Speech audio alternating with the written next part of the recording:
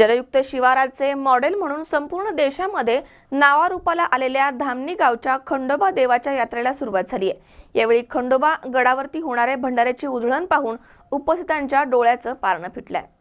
आंबेगाव तालुक्यातील सर्वांग सुंदर अन प्रतिहिवरे बाजार म्हणून धामणी गावची ओळख। या धामणी गावच्या प्रसिद्ध अशा खंडोबा देवाच्या यात्रेला सुरुवात झाली आहे। राज्य सरकारच्या आणि सर्वोच्च न्यायालयाच्या आदेशाची अंमलबजावणी करत गावामध्ये डीजे बंदी आणि बैलगाडा शर्यत बंदी घालत धामणी गावानं आपलं वेगळेपण पुन्हा एकदा दाखवून दिलंय। पहाडदारा, शिरदाळे, धामणी यासह गावडेवाडी, म्हाळुंगे, पडवळ, लोणी, खडकवाडी परिसरामधील बहुतांशी गावांचं खंडोबा हे दैवत। प्रतिजेजुरीचा खंडोबा म्हणून या गडाची मल्हारी महात्म्यामध्ये नोंद आढळते। देव जेजुरीला जात असताना त्यांनी भक्तांच्या अन्यायाला वाचा फोडत त्यांचे संसार प्रपंच वाचवल्याचा उल्लेख देखील आहे।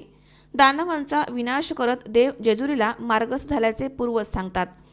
या निमित्तानं गडावरती जागरण गोंधळ घालण्यासाठी भाविकांनी मोठी गर्दी केली होती।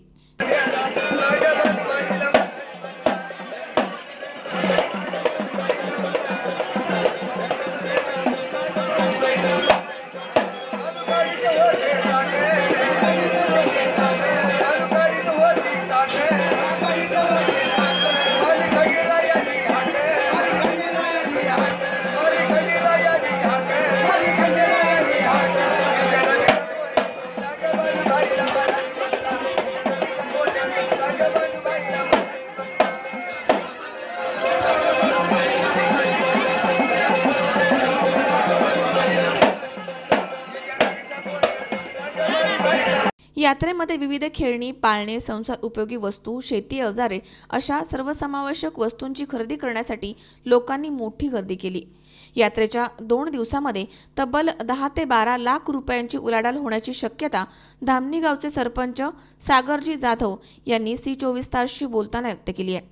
संपूर्ण महाराष्ट्रामध्ये प्रसिद्ध असणारी कुलस्वामी कुलदेवत खंडेरायाची यात्रा धामणी या ठिकाणी मोठा साजरी होत असताना या ठिकाणी 4-5 लाख भाविकांनी मोठ्या प्रमाणात स्वागत करतो।